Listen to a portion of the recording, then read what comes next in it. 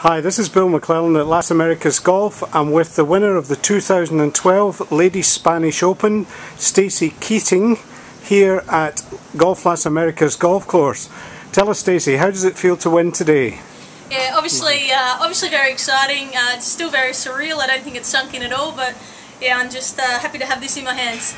This is your first win in tour. How have you enjoyed Tenerife?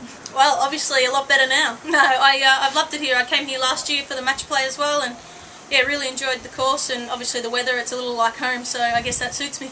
And was the course in nice condition for you, Stacey? Absolutely, as always. Yeah, no, it was great. It was really good out there. Thank you. And the weather's been good. Thanks very much Always. for your time, Stacey. Thank you. And we hope to see you back next year. Of course, I'll be here. Thank you. Bye-bye.